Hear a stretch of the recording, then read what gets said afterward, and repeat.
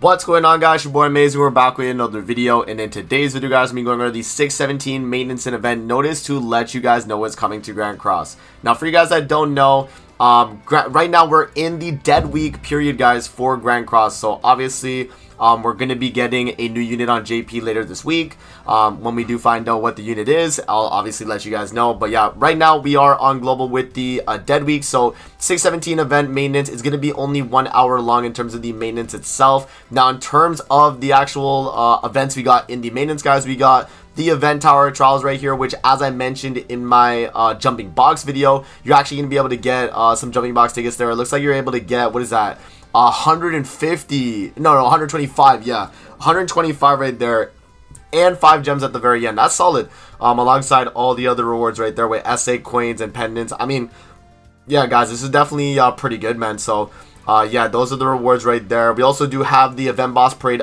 Boru now. So, you know, he is the last, you know, event boss that we are getting in the event boss parade.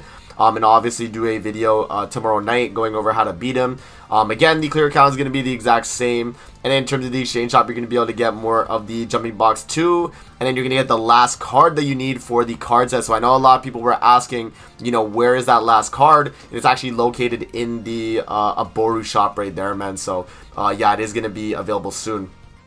The next thing we got is the 5th anniversary Fight Festival events. So Fight Festival points are increased by 50%. So this is when you're going up in the ranks in PvP.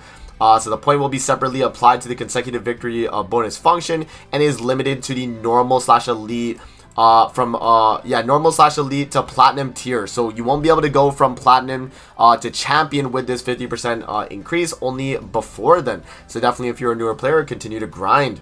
And then we do have the victory count as well, guys. So starting on the 617 update to the 24th, and then from the 25th onward to the 1st of July, we're gonna have the the week 2. So week 1 right there is gonna be SA coin, you know, anvils, pendants, SSR ticket, and some more jumping box tickets as well. And then week 2 is also gonna have some more of that as well, guys. So yeah, last thing I think in the update is going to be the anniversary brawl victory box.